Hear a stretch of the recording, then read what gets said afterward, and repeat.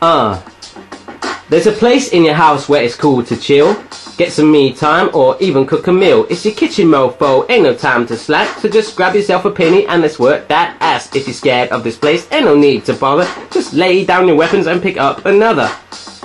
Hi guys, how's it going? Welcome to my Virgin Kitchen. Today I'm going to be doing something called a griddle chicken stack. Hopefully it's going to turn out cool. I was basically driving home from work and thinking to myself about using chicken, obviously getting the breast, flattening it, and then getting like a cookie cutter or biscuit cutter and then like cutting the chicken into like a neat circle and then building up a stack. So that's how it sort of came about. You might not know this, but some of my recipes I actually sketch them out how I want them to visualise, and this is kind of like how it's all going to come together. So we should have a little stack like this, but I'll show you that in just a bit. So anyhow, these are all the ingredients you're going to need. You might remember the other day we made a really funky honey mustard dressing, and we're going to repeat that and use it in this recipe. Okay, so these are all the ingredients you're going to need.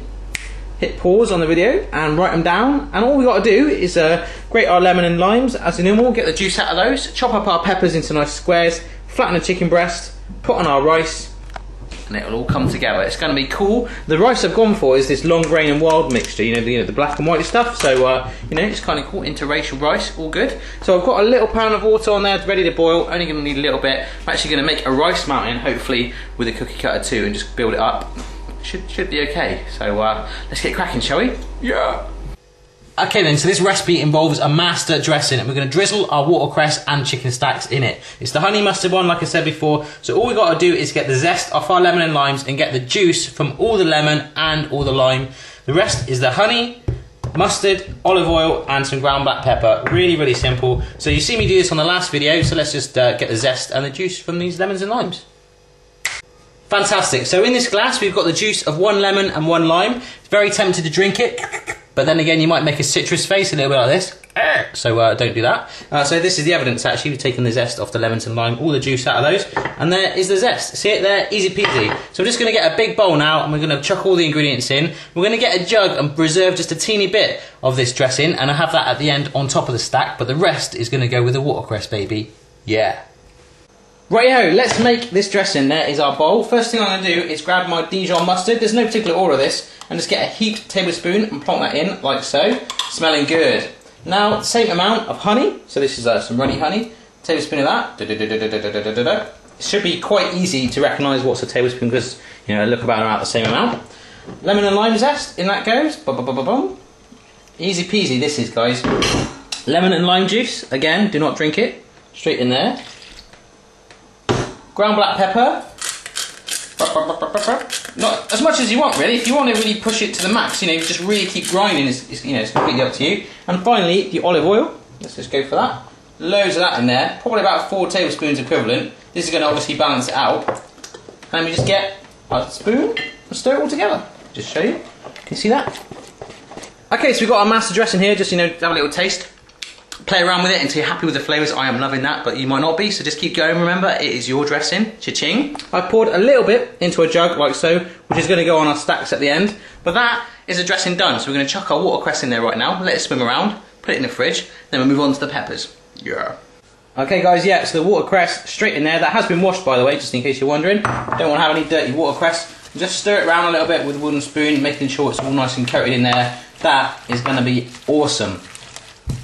Right here then guys, this is my pointing stick and microphone. Cha-ching. Basically, I'm getting my rolling pin, smacking these chicken breasts that are in the freezer bag. It's going to get them nice and thin, they're going to cook faster, and it's going to enable me to get my cookie cutter in there to make the circles. So just keep bashing away, don't bash away too hard, don't want to split the bag or indeed split your breasts, because splitting breasts is a bad thing. So bash away.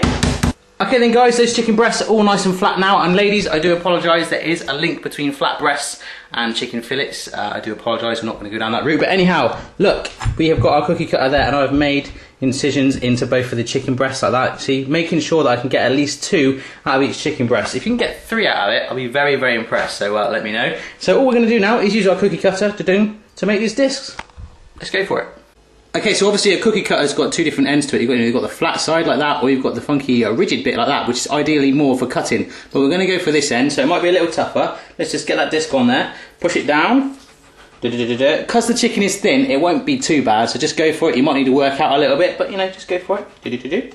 Right, so my chicken discs are done. It was a little temperamental, I gotta admit. As you saw me starting to do, I was pushing down on the chicken breast, and what it was doing was actually squishing it together. You don't want that to happen. The force of the going like that, the chicken was just giving in. So what I did in the end, I got the cutter like that, put it over the chicken, and then cut my knife around it like that to make the disc shape. So that actually did work out in the end. They're nice and thin, not going to take very long to cook whatsoever.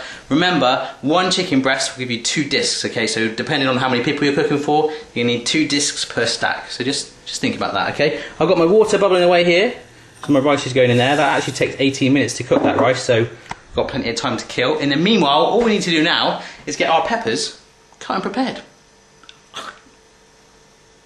Okay guys, so with the peppers, get yourself a new knife rather than the one you used on the chicken. In fact, I was thinking the other day, maybe I should name my knives, I don't know, maybe I'll call this one Maximus, I don't know. So all I've done, as you can see on the yellow one, taken off the top and the bottom, and then you're just going to cut out that inside core like so. Do it both sides, just push that in, like that. And that bit should pop out, and get rid of your seeds. And what we're going to do is work our way around that bit, have it along there as well. So let me just show you, if I just show you a little square like that. Imagine that. So you've got 2 funky squares like that. So we just want to cut our peppers up easy peasy like that. Okay, so my pepper squares are all done like so. All we're going to do is get these on the griddle pan first of all. Can you see that just in the background there? That griddle pan there. I'm going to warm that up in just a bit. I want the peppers to cook for ages because the more you cook them, the more the flavour comes out of it. You get them nice and soft. It's going to be amazing. The chicken's going to join it in the griddle pan, and then the peppers we're just going to push them boom, boom, boom, to one side and just start to build our stack. Yeah. Okay, so this griddle pan's nice and hot now. There's some olive oil in there. All I'm going to do is get my peppers and just spoon them on like so. Let them cook away, just spread them out a bit. And that, my friends, is going to be darn good. Keep your eye on those. Your rice is cooking away over there. You can see there. All good. Going well. Right then, guys, we are nearly there. But before we do, I want to give a big shout out to my friend Ashley Bridgman. So, hi, Ash. How's it going, mate? Anyhow, peppers, there. Look at that. All nice and scorched. I love that. They go so sweet when they get that nice little black finish on it. All griddled through, nice and soft. You can smell it. You can smell it. I can smell it. It's amazing. We're going to push these to one side around the edge of our pan like so to form a nice little area. This is where all the heat is in the griddle pan, where our chicken is going to go, which is sat right here. My rice is very nearly done too. That's all softening up. I'm going to just put that in a bowl and we're going to start to build up the rice mountain. So let's get the chicken in the middle of that griddle pan. Can you see that? I hope you can. Let's just go for it. All I'm going to do is use a fish slice. I know it's a bit of a weird pun, but we're going to use a fish slice to get these discs on there like that. So I'm going to do 2 at a time. Be really careful with it. Right, that's been about 90 seconds on that chicken, so I'm just going to get some tongs and turn it over. Wow, that is our first set of chicken discs done. Loving that. Keep going. Okay, so those are my first chicken discs. They have shrunk a teeny bit, so what I'm going to do is get the next size cookie cutter down to help build up the rest of the stack. So I'll put my next 2 on. Obviously, if you're using a bigger griddle pan than me, just put all your chicken discs on at the same time. All good. I'm about to drain off my rice. Things are moving good. Yeah. Okay guys, our griddled session is done. The chicken is all there, as are the peppers. I am loving the look of those, absolutely amazing. Our dressing with the watercress there, the rice at the back all drained off, and the spare dressing which we're going to drizzle over the top of the chicken discs in just a bit. So, let's get a plate there and build a stack. There's our plate. Let's get a nice chicken base on there first of all, like so. I'm probably going to put 2 on this plate, so I'm going to put that there, give it some space. And obviously there's going to be the watercress going around it too. Let's grab ourselves a smaller cookie cutter, like that, and put the rice to build it up. Yeah, so all I'm doing is spooning my rice into the cookie cutter, which will hopefully give it a nice circular shape. So it's almost like building a sandcastle on the beach. So build it in there, make sure you pat it down, don't push it too hard, otherwise it'll fall off the sides. So we're going to leave this in there just to do its thing. Okay, so that rice has been sat in there for about a minute just to rest, just to try and hold the shape of the cookie cutter. So just going to slowly lift it off now. Really, really slowly actually. This is like a steady hand, James Bond, Indiana Jones sort of moment. Just a little bit. Okay, cool, that'll do. Now we are going to get a little bit of our watercress salad, just a teeny bit. Just put that on the top like that. Now we're going to grab our peppers, okay? Cool. Yep, so I'm just literally placing my peppers on top now. Not too much weight on there, just enough. You want to make sure that surface on the top is nice and flat, because we are now going to put our second bit of chicken on there. So let's go. Okay, so here is our second chicken disc. I'm just going to put that on at the top like that. That is our stack done. So we just need to grab our baste, pour a teeny bit of that over the top like this. And that is it. let's build another stack next to it and get our salad around the side. Groovy.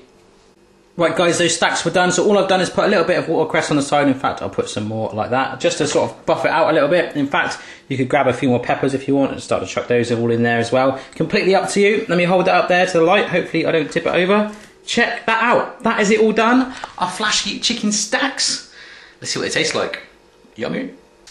Right here then guys, it's here. I'm feeling a little bit emotional because I don't want to break into it. It kind of looks cool, but I'm really surprised and happy and joyous that it works. So give it a go for sure. As you can see, the funky dressing on the top is giving it a nice yellowy layer. Under there we've got the grilled chicken, the vegetables, the watercress, the bed of rice, and that other second chicken layer. It's loving it. So let's get straight into it. Let's just break straight into it like that. Oh look, it's just falling apart. Bit of pepper on there, bit of watercress. Let's just... it's a man's mouthful there. Or women's, sorry. Mmm. Oh, it's so good. Mmm. Wow, we've got that real sort of charred grilled flavour from the griddle pan. The lime going in there, the honey and the mustard. I am loving that. A little bit emotional that I destroyed it, but if I can make that, absolutely anyone in the world can. Have a go for yourself, maybe mix it up a little bit. Let me know how you get on. You know, send me some photos. I like it when you do that. And I'll see you again next time. Love ya. High five!